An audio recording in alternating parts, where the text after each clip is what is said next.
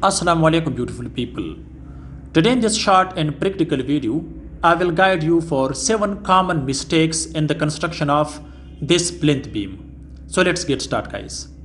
You can see this is plinth beam for 3-story commercial building. Guys, you can see the first mistake is they used here 4 steel rods which dia is 12 millimeter. So this is the first mistake. So for commercial building, you can't use 4 steel rods. This is not a domestic building.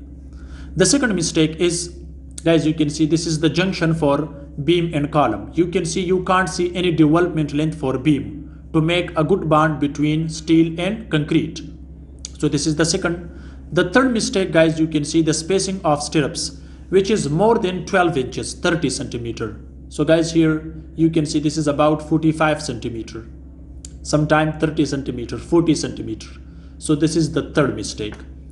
So the fourth mistake is, guys, you can see the stirrups.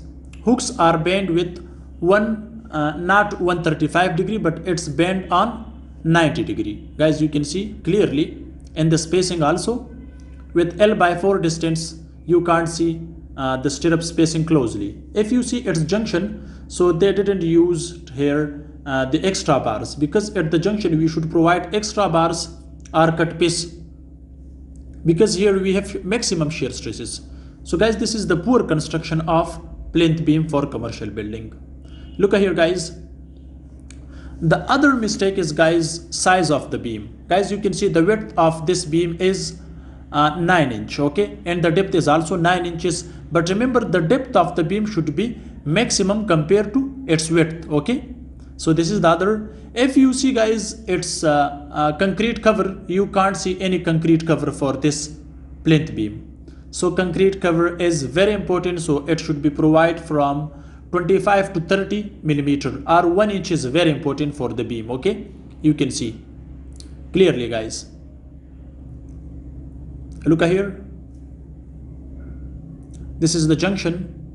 You can't see any development length, and you can see the spacing of the stirrups. So the first stirrups should be placed with the distance or the spacing of 2 inches. But here all spacing for stirrups are more than 12 inches, more than 30 centimeters. So sometime 40 centimeters, you can see clearly. Hooks, everything is wrong, guys. So why in most of the videos I'm discussing mistakes on construction site? Because you try to fix those mistakes during building construction or starting construction of plinth beam, column, slab, or anything, any RCC structure, okay. Look here, guys. You can see clearly what's wrong in this construction of plinth beam, especially at steel reinforcement. Guys, you can see